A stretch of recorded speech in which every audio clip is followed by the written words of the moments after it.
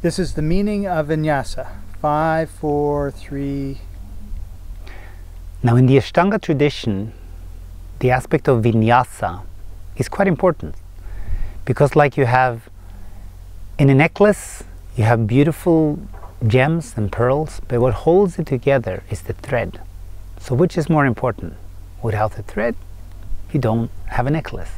And the same thing, the practice of Vinyasa is what kind of link the postures together. The meaning of Vinyasa is Vishesha Niyama Aste Iti Vinyasaha. So Vishesha means like special. Niyama means rule. Aste means to sit. So Vinyasa is actually special rules for sitting. And in the Krishnamacharya tradition, the method is taught with vinyasas that kind of bridge the gap between postures.